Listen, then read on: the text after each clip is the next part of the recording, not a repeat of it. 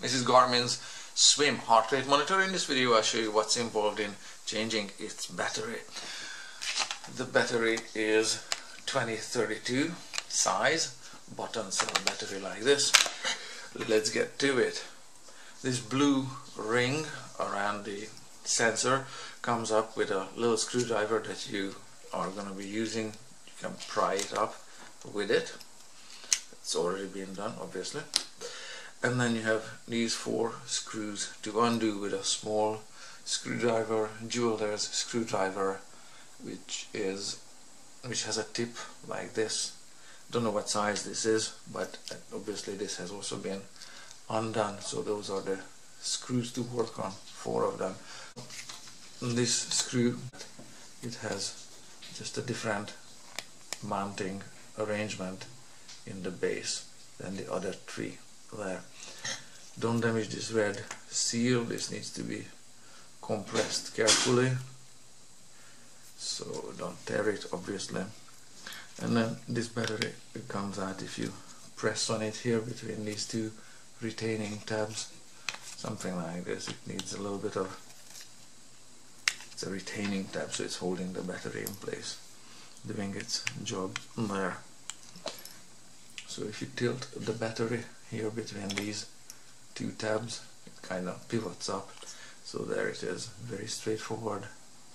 So 2032 is the battery size. Negative facing the electrode down, so positive side is typically with the letters. Let's check out quickly the voltage, how much residual voltage is in this battery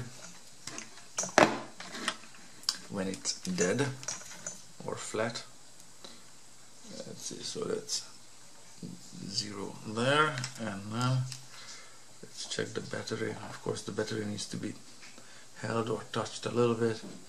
2.8 volts, 2.85, whatever. Fresh batteries are at 3.3.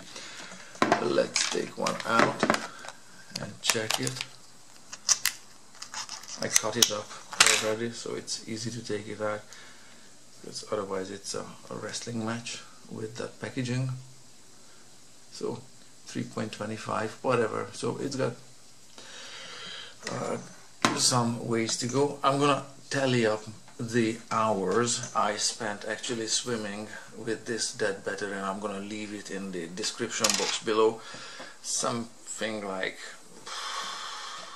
I swam 70 kilometers with it. I know it's not helping, but 77, whatever, but it's some reference. So the battery goes in reverse order, which means you have to start here underneath those 2 tabs and press it in place towards the tabs.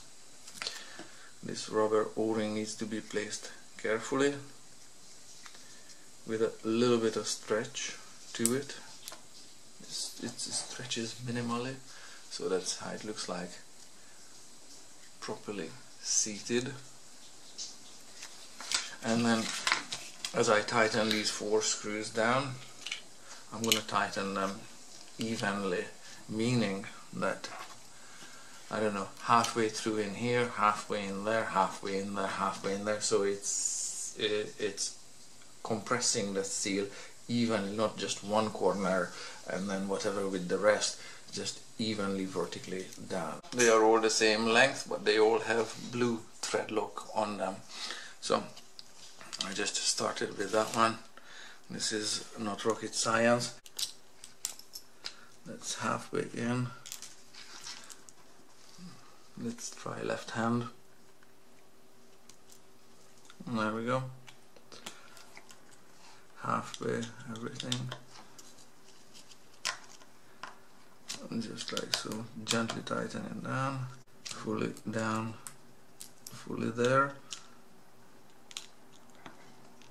and fully there. And then this goes on, I think it's symmetrical, so yeah, so it can go either which way, but this is how it came off, and this is how it goes on, just like so. Press in place. There, good to go for swimming.